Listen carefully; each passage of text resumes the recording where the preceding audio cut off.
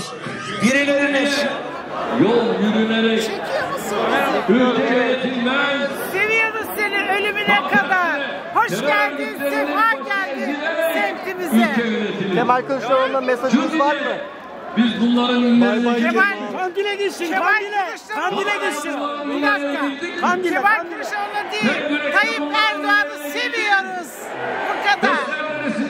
Memnunsunuz. Allah razı olsun ondan. Ne oldu? Bak bu da I've just been told by a police officer to turn off my camera. Apparently it's çekme diyorlar. Polis diyor ki yasak diyor. Kim yasak diyor? Polis diyor.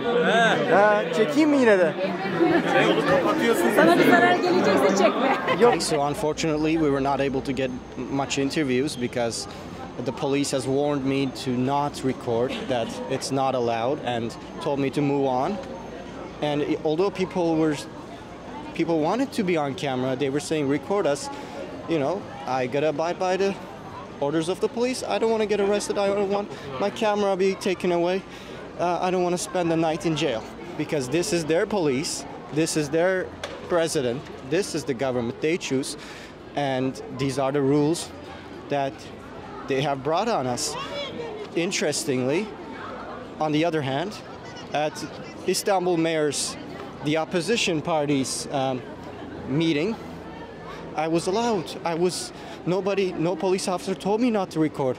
I was allowed to interview numerous people. But when a police officer threatens me by saying, do not turn the camera towards us, just move on, that's very discouraging.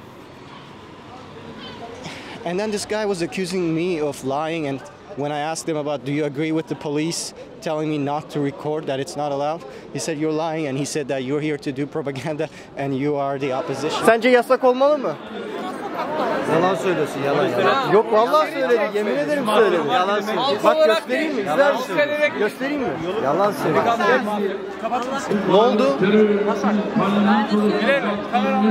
Bak bu da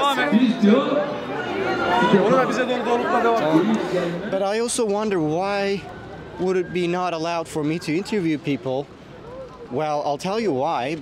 Perhaps it's because when interviews were permitted, there were such instances like this, such embarrassing instances on live TV, such as this one. Check it out. Erdoğan'ın gör milletini sahibini. Allah beni versin inşallah. Erdoğan'ın götünün kılı. Yeah, maybe that's why. Well, I came here to be fair. I'm neither the opposition nor I'm not even voting. I don't even vote. I don't even believe in voting. And I wanted to create a video where I showed both sides. But what happened here is very discouraging. And this is the will of the people. That police officer is acting on behalf of the people. These people who chose him. And if that's the way it is, then I will respect that.